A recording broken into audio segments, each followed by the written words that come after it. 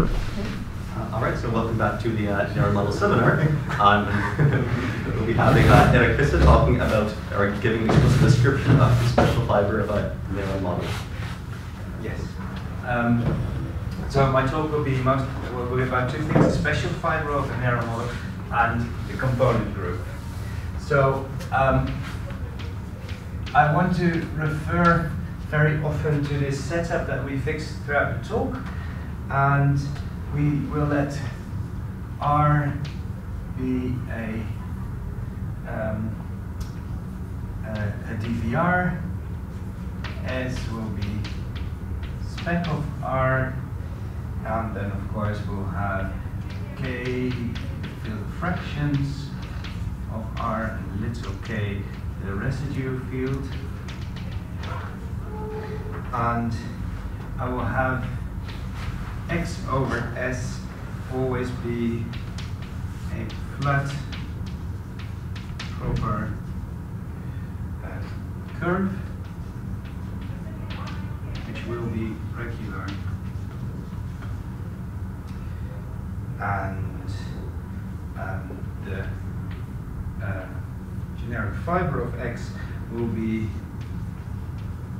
geometrically irreducible. Okay, then a bit more notation. We'll write J of K for the Jacobian of maybe I should be consistent with this for a generic fiber, and we'll write Xi. Let's take R of them will be the irreducible component of the special fiber,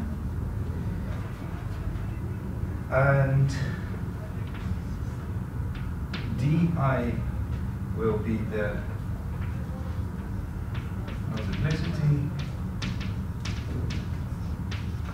of Xi in special fiber. I should take care not to let I accidentally decay at some point. And EI be the geometric multiplicity. Maybe this doesn't make sense.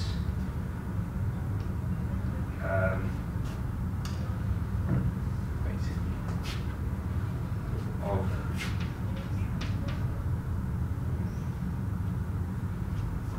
what do I want? So suppose I have, so this is x1, x2 over the base field. One of them is, or maybe not, the geometric multiplicity of xi. So suppose that this is over the base field and over the algebraic closure, another color, and maybe over the algebraic closure I noticed that each of these maybe has to reduce, it's no longer reduced. But also the other one would no longer But maybe be reduced, right? yeah, that's why I was confused, because I write EI here, suggesting that this should depend on I, but Yeah. maybe it seems to be constant. No. Right? Oh no, because E1 is now 4. Yeah, okay, sure. One is for, yeah. Yeah, and E2 is 2. But so to start with, these reducible components are with the reduced structure over. Yes, so maybe I should put reduced here. And you mean that? Does that change the picture? No. No. That's what you draw is the fiber. Yeah, sure. Yes. So, And this geometric multiplicity is. but I also want to set this delta I to be the product, and now I don't know, no longer know if that's a sensible thing to do. Oh. Sorry. So just to go back, so DI, this is like, if T is the uniformizer in my expression, Yes. DI is like the order of vanishing of T along the divisor XI? Is that? Sorry, if What? T is the uniformizer, I guess I'm asking what DI and EI are, is it? yes. Then you were saying that DI is the Order of vanishing of T along XI, maybe? The valuation of T and the generic point of xi. Yeah, exactly. I guess so, yeah. And I EI guess yes. is- What is EI then? Question. Yeah, so Shouldn't have when- just Well, copied this. I think is this. You have this xi over k residue field, and then you base change it to k bar. Yes. Then at its generic point, that local ring has a length, and that is the EI. So it has to do with inseparable extensions, right? But what The is xi is a scheme over k. Nobody says that it should happen that after base extension to k bar, the result is still reduced. or irreducible? Reduced. But it It also is a it could multiplicity. Yeah, it could also split in multiple And so the things. claim is that it, like if They it's are all done- the same because Right. that is a Galois thing. Yeah. Yeah. And then you pick one of them, and then you take Yeah. the. Yeah. the Well, all of them have the same. So it's. And it's the length of the local Yeah, of X. yeah, yeah, yeah. But now, in the example, I want to see what these are, and I'm not sure which, if I've got them correct now. So, from the example, this looks to be this is 2 and this is 4, right? Maybe two. No, I think that the That's not what EI it is always a power of P. And P is the residue Yes. characteristic. So, and actually the delta I is maybe the amount of nilpotence that you see In the special. at the fiber. special fiber over K bar. Yeah. I'm not sure if this is what I want, and if I get this wrong, I will run into trouble like the whole lecture. But then we will so- make it correct. Maybe. I mean, I think the EI may be a tricky thing to draw in a picture somehow, right? Right. I mean, it's sort of Right. a inseparable. Yeah. Okay. So- Let's assume I got this correct. I'll take the break to see if that's indeed true, and But it is always a good idea to express these things simply as length of yes, the I local agree. ring. I agree. Then one would be less Then you know what confused. you talk about. Yes. Does any of these numbers see the constant field extension? Yes. So If there is one, there it doesn't have to be one, but it's the little EI that Yes. if the constant Yes. field of xi is an It should be inseparable a- extension. But This is should the be a separable power- extension, does it also see it? No, it doesn't see that. That will just break up Yeah. into several Yeah. components. Okay, that's correct. Yeah. So I guess if you do some separable extension, then you see that in the EI. Inseparable, right? No. No? Inseparable only. Oh, inseparable, sure, because that's why the power shows up. Yes. Okay, great. We haven't done anything and we've lost a lot of time already. Well, anyway, from the previous talks, we know that this JK has a Neron model, and so we will call that J.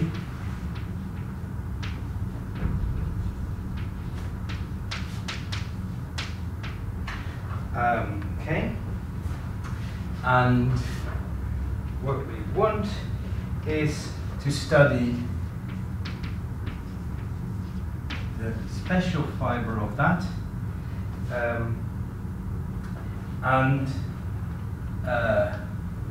so we'll do two things.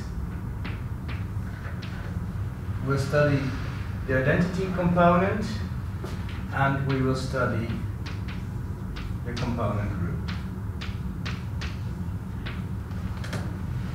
Okay. So I need a few results from intersection theory, and this is quite nice because we can use it because R has dimension 1 and X over spec S has relative dimension 1 again. So one might think we're studying curves, but on the other hand, we're also sort of studying surfaces, and therefore we get intersection theory on divisors. Can I ask something? Why Yes. do you want to look at JR modulo J0 of R? Why not Because just- VLR gives results for those. Oh, okay. Guy asked me to talk about it. Okay. But I guess the reason is that if you know something about the quotient and the special, the identity component of the special fiber, you should be able to construct a lot of information about J. Yeah, but my point is more, why only the R points, the quotient of the R points? Oh, I Why not see. just J modulo J naught? That's a good question. Maybe that would be better. I'm not sure how much can be said. Okay. For the points of some strict sensibilization. Yeah. Yes. Oh, That's yeah. kind of- Actually, we will study this mode. This in the case that R is strictly Henselian. Okay. That's just the key points of the Because point group. Is that? No, because why should the k points of the quotient be the quotient of the k point? Then that's not clear at all. I mean, it's only, if it's strictly Henselian, then it's separately closed, so. but the thing is, it is a smooth, the J is smooth, yeah, so actually, But it seems to me that indeed, key points of J0 lift to R points of J0. yeah, Key points of J0. yeah, that's true, yeah, in this case, strictly NCV. So it is the same as the little k points of phi, right? And if phi is this quotient, J by J. So you're saying this is the This is same phi, yeah, as- J mod J naught, and then of k, little k. Oh, that's okay. Well, or R, whatever you like. They're the same. Yeah. Yes, that's the same, right? That's the point of the model. For cleanliness, I will. Yeah. Okay, so I won't give, for the little bit of intersection theory, I won't give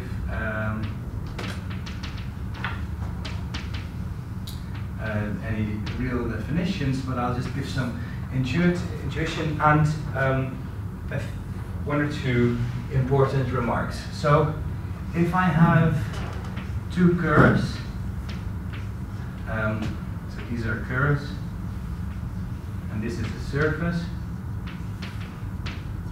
and suppose that they are different, then very intuitively I could count the number of intersection points, and I will do that with multiplicity.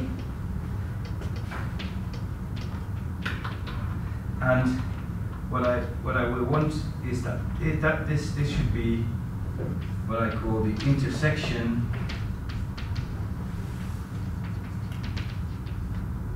between those two curves.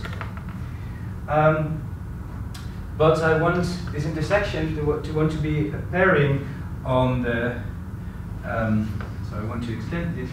It should be a pairing on the whole group of divisors. So I should also know what, say, C1 intersect C1 is. And as I said, I won't give the definition, but it's important to note that this need not be non-negative.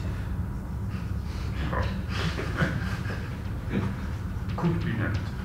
It could be negative, yes. Or negative. Sorry? Or non-negative. It could also be non-negative, sure. If I take B2 and I take two lines, then it intersects. So there. If I take a line twice, the self-intersection is going to be 1. And the reason why I just very quickly changed my language between two lines and the same line twice is the following remark, that the intersection pairing only depends on the classes of C1 and C2 in the Picard. Okay. Oh, and an example where the self-intersection can be negative is in Raymond's talk. We saw these exceptional curves having self-intersection minus some field extension degree. For an example of that, if you take B2 and you blow up a point, then the transform of that will self-intersection minus 1. Okay. And another remark is that the special fiber, where I'm in this case, the class of it in peg of x, that is actually 0, and therefore if I take any divisor d in x, then the intersection between d and xk is zero. That's not true. Oh no! This has to be has to have support in kx. Ah, okay. With support in kx. In xk, yeah. Yeah. Xk, yes. Xk. Yeah, okay. Yes. Then this is true. And also this is the sum over I, because it's a pairing and it's set linear d with all the components. Because when you did S, your surface was a projective surface or proper or something. Yeah, I guess Right, so. but X is not projective or proper only over S, and S is affine. Right. So that is a difference between these situations. And it's not true that I guess that that's- depends on. If you have a section and No, you it's not intersect, true.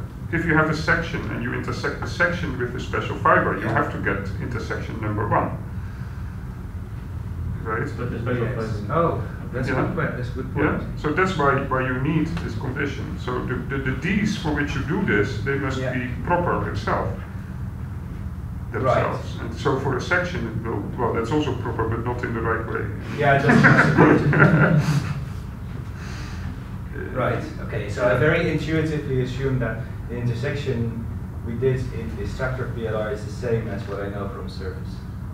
But there is a simple, yeah, I think. Well, the thing is that in some sense it's the same, but what it's giving you is it's giving you, rather than a number, you should think of the intersection as a zero cycle on your surface S. But then there's no reasonable way, because it's not proper over a field, there's no reasonable way to turn a zero cycle into a number. Like when you're looking at the surface of a field, you push a zero cycle down to a point and then that's a number. But if you push it down to a zero cycle on a DDR, then every zero cycle on DDR is trivial. So, Right. so you have to somehow restrict looking at things supported on the special fiber, or I think what you usually see is that the theory is stated with one divisor in the special fiber, Yeah. the other Yeah. one in general. Right. things like that. Okay. This is how you usually do it. So what I should have done was actually define it Wow. and not think, oh, it's the same as what I know. No, I mean, it's Um, almost the same, but it's. Well, on your But- surface, you would say that you take the line below attached to C2 and you restrict it to C1 and you Yeah. take its degree. And Yes. this works also on X as long as C1 is proper over the body. You need a Over line. the Okay, residue field. right. If Right, so C1 you're goes saying- over the residue field. So you're saying you can't do it on all divisors? Yeah. You have to Yeah, restrict yeah, to, yeah. okay. Because if your divisor is just a section and you have a line modeling, what's the degree of a line model on a DDR? Because every Yeah, line model on a yeah. DDR is trivial. Okay, sure. So that's not helpful. Hmm. But if your curve is proper over a field, then the line model has a degree and that's the number that you Yeah. seek. Okay. Right, okay, Maybe we're going one to fix this now. check for your definitions of the numbers over there. Is it xk the sum of di times xi? Sorry, where? And then- Here? Yeah.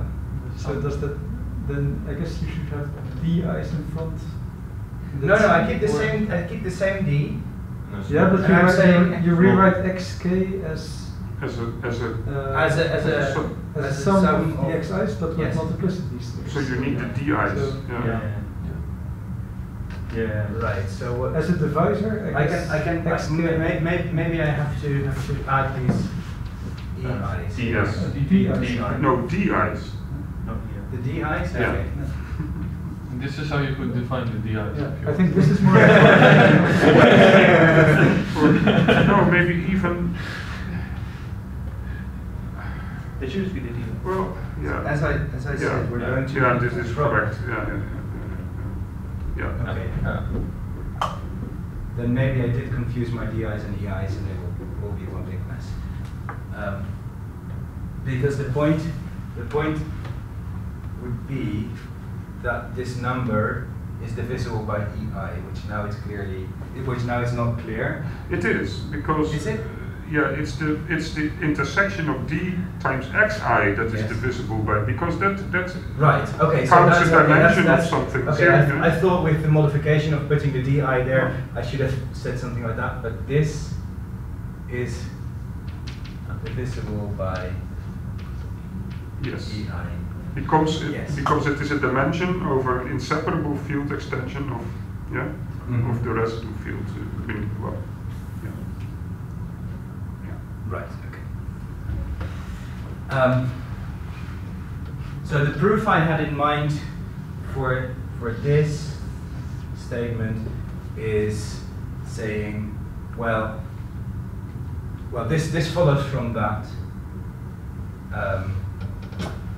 and the class being 0 is because it's the 0 locus of the uniformizer, right? Yeah. Okay. Anyway, some of these properties we'll actually use. So I want to give you a theorem about this component group, and for that I have to recall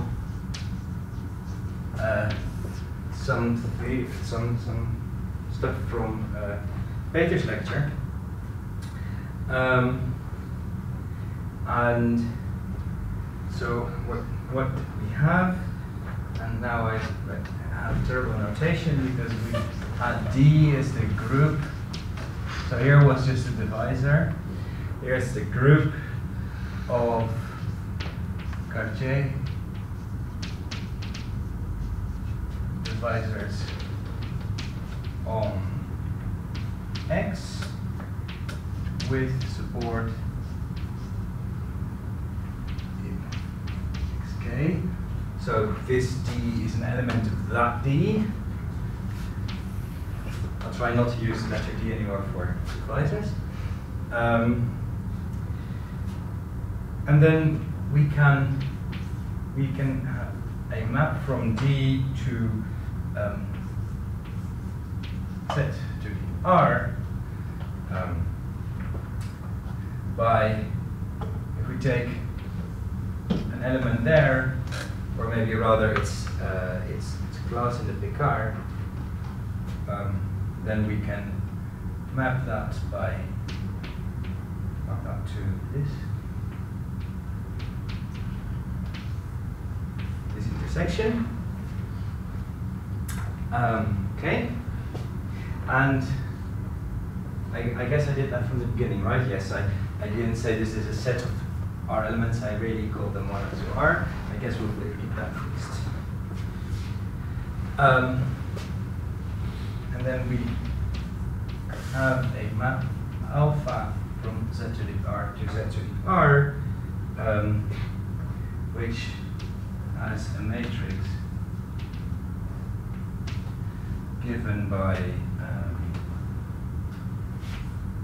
xj, I, ij, and a map beta sending a tuple to their sum, but not just the sum, but they're weighted by these delta elements. And then in Peter's lecture we saw that there is a complex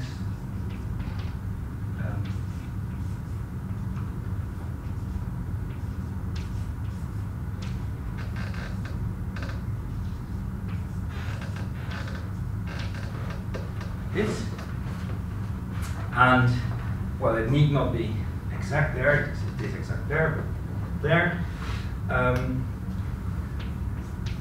And the theorem says something about what happens around that set R.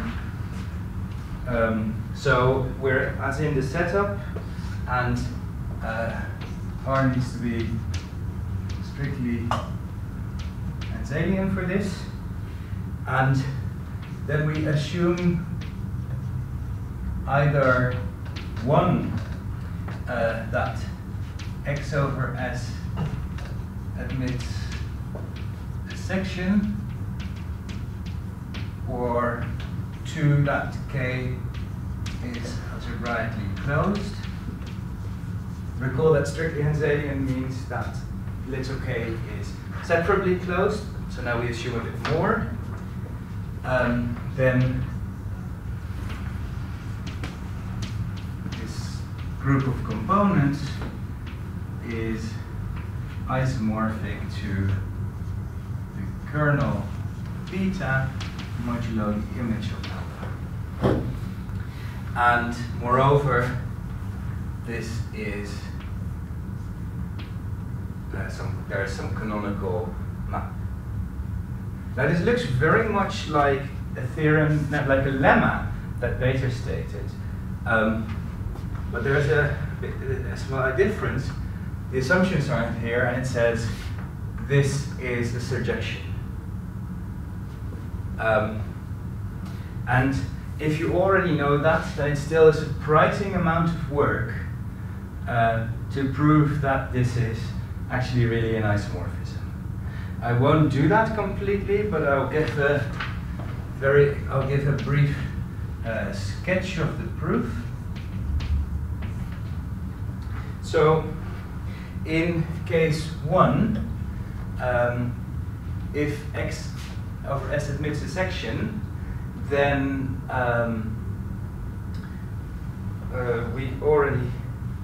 someone already remarked that then there is an I where the delta I has to be 1. And there were two main theorems in Peter's lecture, and one of them had a condition that the GCD of all the delta I needs to be 1. Well, that's clearly satisfied now. So then we know, hence,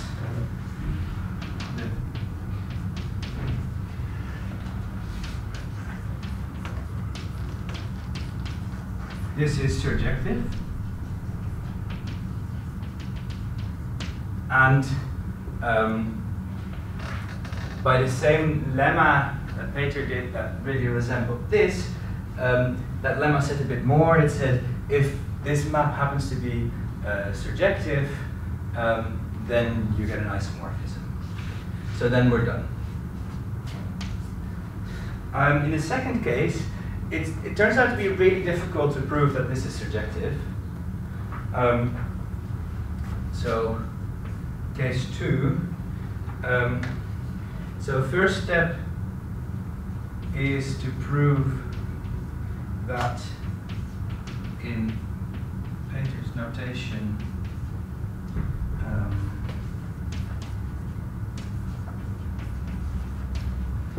this is surjective. So the brackets here are compared. So this is not the same as that. And then the second step is to use a lemma which says